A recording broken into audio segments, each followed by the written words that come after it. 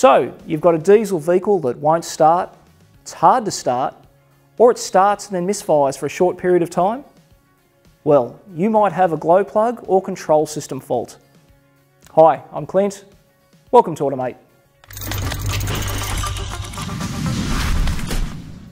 In principle, the glow plug functions like an air heater, whereby electrical energy is introduced through a coil resistor, heating an element to very high temperatures. Glow plugs require a control mechanism that regulates the current flow to a specified length of time. The system is often provided with a corresponding control lamp which indicates that pre-glowing is underway.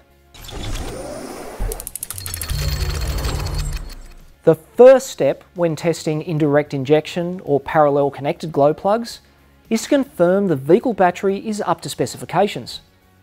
A load test will prove this. Depending on the vehicle, a set of correctly operating glow plugs can draw up to 80 amps on initial crank. So, if the starter is consuming the bulk of the battery's capacity, then there's probably not much left to heat the air in the combustion chamber. We need to think of a glow plug like a bulb.